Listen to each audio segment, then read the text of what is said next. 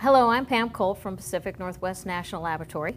I'll be explaining how to show compliance to residential buildings using Department of Energy's Building Energy Codes program software called ResCheck for the state of New York. Let's start with the basic functionalities of ResCheck.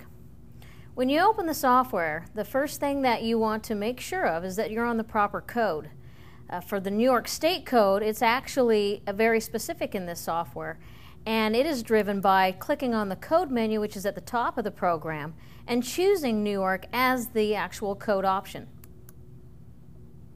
Once you do that, it's going to ask you for that it's changed the actual location, but it'll ask you for what location are you looking at. And New York's code is actually based on county instead of city. So at the very top of the program, you'll see a green bar or a blue bar, whatever it might be on your computer. And it'll say untitled.rck. What does that mean? The untitled.rck is a file extension, and right now I don't have a data file open. Therefore, the title here is untitled. But if you were to open up a data file, then it would have the name there and then the extension, which is that .rck. The next thing that you'll see is ResCheck and then the version number of the software. After that, it's actually the code. So every time that you go into the software, if you're doing other locations besides working in New York, you want to make sure that you're on the proper code. And this one we have chosen 2010 New York Energy Conservation Construction Code, so now we can begin. So let's take a look at the menu drop-down options in ResCheck. We'll start off with the file drop-down menu. You have the option to start a new actual file, open a recent existing data file, save a data file that you've already started in the software, and save as. Let's take a look at save as, because there's a new feature that we have in ResCheck where you have two options on how you save your data file. You can save it as it always has been, with a .rck extension, but what we've added is a new feature. It's an XML interoperability feature where you could save it as an XML file, and this feature, at saving this data file, will give you the opportunity, opening the door for web service providers to submit XML formatted data to the energycodes.gov Energy Compliance Determination web services. So this is a completely new interoperability that we have available in the software.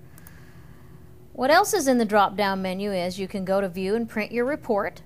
So we'll take a look at, it gives you options of that you can choose from what you want to view and print, the compliance certificate, the inspection checklist, and the panel certificate.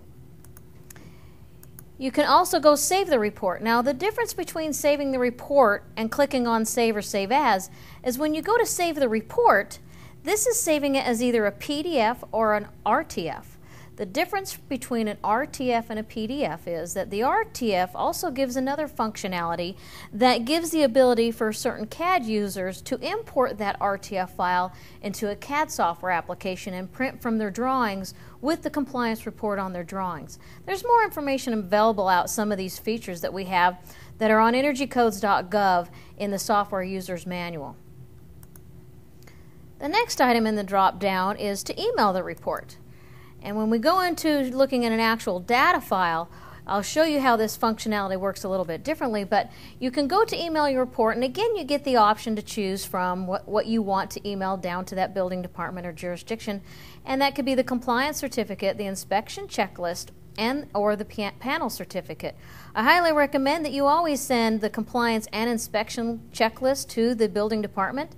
Maybe the panel certificate is something that you don't want to send into them. If it's a contractor that's responsible, this is something that they'll probably want to print themselves, because they're the ones that are going to need to make sure that that is posted at or near on the electrical panel that shows all the features of the building, the insulation and fenestration and so forth. And then you can exit the program. The last thing that's in that file drop-down is to exit out of the program. You can also exit out of the program up in the right-hand side at the very top of the X that's over there that says close.